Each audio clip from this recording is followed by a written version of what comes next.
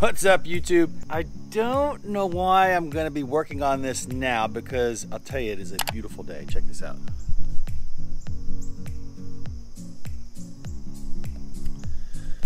But I'm going to work on it now. This is like around 7 o'clock in the morning at my house. I'm at the round table, my boat's parked, and we're going to be putting the drift paddles on the power poles today. So I'm going to show you how that's done. The reason why I'm doing that is because I'm headed to Grenada next week, and we want to have the drift paddles because we're definitely going to be doing some spider rigging. So there's the beast, and I'm gonna walk you through it. So please subscribe, stick with me, and I'm gonna show you how to put these bad boys on the power poles right here. So yeah, so that's the plan. That's the plan. Beautiful day. I'm gonna put you right here, walk you right through the whole process. So the first thing we're gonna do is we're definitely gonna lower them down.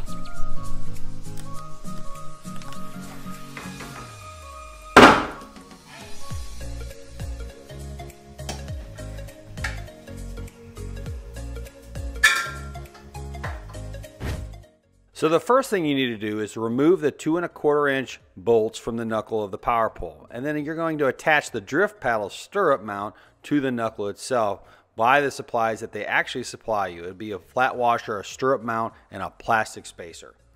So then you simply attach the drift paddle stirrup. Now it might take some persuasion. Tap, tap, tap, here we go.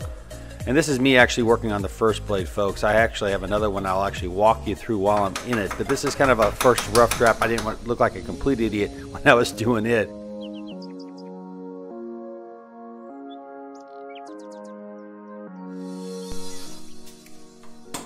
All right, so then all you have to do is do the quick release pin, install that. That kind of locks that joint to the actual paddle itself.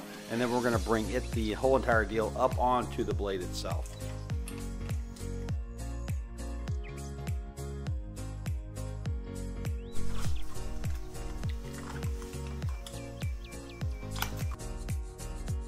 All right, so we're gonna fast forward this a little bit here. So we install the actual patty by using the upper and lower rubber slip-on attachments. I use kind of a 409 mixture that allowed it to slip on very easily. And I'll tell you folks, it doesn't get much easier than this. But hey, this is a quick run through, and actually we're gonna slow it down here a little bit and actually walk you through the next one to make sure you fully understand what we were doing here. So partial tightening of those bolts, and then fully tighten it once we got the actual paddle on.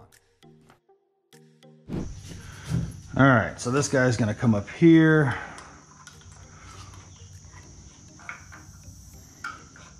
And slide in there pretty tight. Sometimes you need some persuasion again. What I have found out, it looks like it's coming through. There you go. Came all the way through. We put our bolts on, and we repeat for the bottom one as well. So I don't tighten them up yet. Neither did my fellow YouTuber. We wait to the end to tighten it up.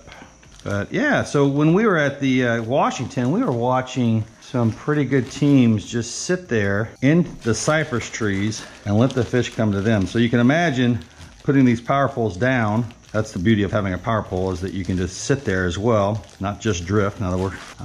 And they were just watching their live scope. So we want that same advantage if we possibly can get it next year.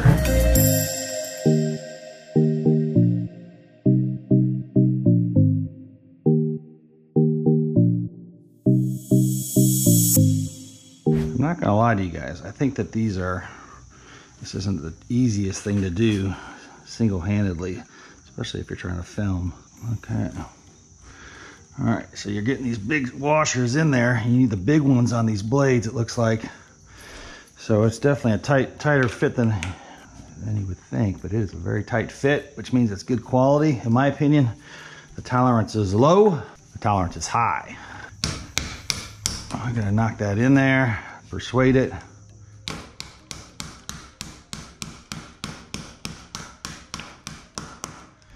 And voila, it comes right out.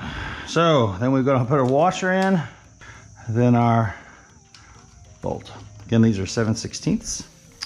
So I'm just gonna tighten those up just a little bit because they looked a little loose.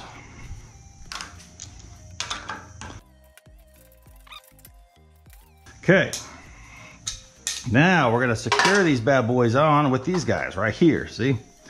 And what's gonna happen is we need to lube up the pole a little bit. I do that with 409. 409, both sides. That's gonna allow these to slip over. And we're gonna go ahead and walk up here and raise the power poles just a little bit. Okay, we didn't mean to raise them all the way up. There you go. Right there. So, this is pretty cool. You just go ahead and you slip this on, and because we have that 409, it's gonna slip up here pretty simple. See, all the way up, boom, right there. Slip that guy right in there. And they've got a little groove on these guys. And then all you do is you twist it back. Right there. So just line it up perfectly. It looks like that right there. And that's perfect for the first one. Now the second one, you've got to put an insert in. So they come with two diameters. There's a bigger diameter, a smaller diameter. We'll just leave it at that. We use the bigger diameter on these blades. So all we do is we have to insert this insert into this guy right here. And again, I use the 409. That makes everything really slippery. And all I do is I put this insert in here. There you go. And that's what it looks like. So now you've got an insert on that same guy. I lube up this guy again. Okay. It slips on. Nice and easy. And it goes all the way up to this corner right here. Again, we're going to do the same thing. Slip this guy in there. Turn it. And voila. There you go. There's your power poles right there. So we're going to go ahead and put it back down. See how quick that was, folks? That's pretty awesome. Boom. Bam! It's down. That's your fully extended there. We're gonna go ahead and finish tightening those bolts up just to make sure that they are secure. Now these drift paddles come as an accessory. You have to purchase them. I believe they're around $200, $250 or something like that. So again, not cheap. But as a crappie angler, the advantage that these give me is huge. The advantage these give me is huge, and it allows me to use these as, you know, drifts. I don't have to use drift socks. I don't have to use chains. I can use these paddles. And if I want a little less, so I'm going to show you how this works right here. Pull the pin. Oh, wrong pin.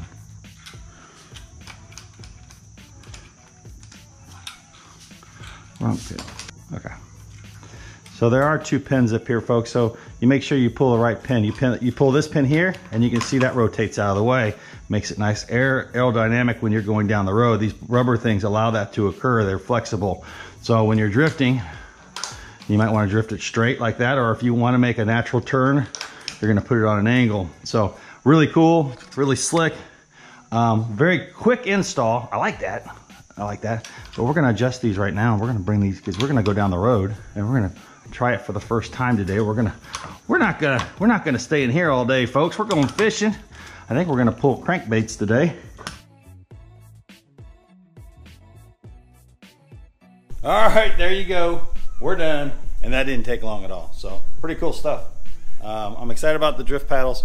We're actually doing a couple tournaments this fall, and then we're gonna be back on the trail big time come the springtime. So we're looking forward to it. And we're going prepared. We're gonna have power poles. So drifting, totally recommend them.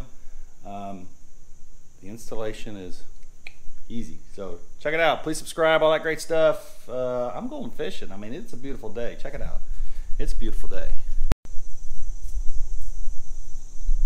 Yeah, Bluebird Day. I think we're doing crankbaits today. Might try little piles, but then we're gonna go crankbait for sure. That's on the agenda. I got the poles in the boat, and as Mark said, you usually go prepared to do crankbait fishing or not, and that's what we're doing. So thanks again. Please subscribe. Bam, 3-pound fishing, baby. Thanks for watching another 3-pound fishing episode sponsored by these great companies.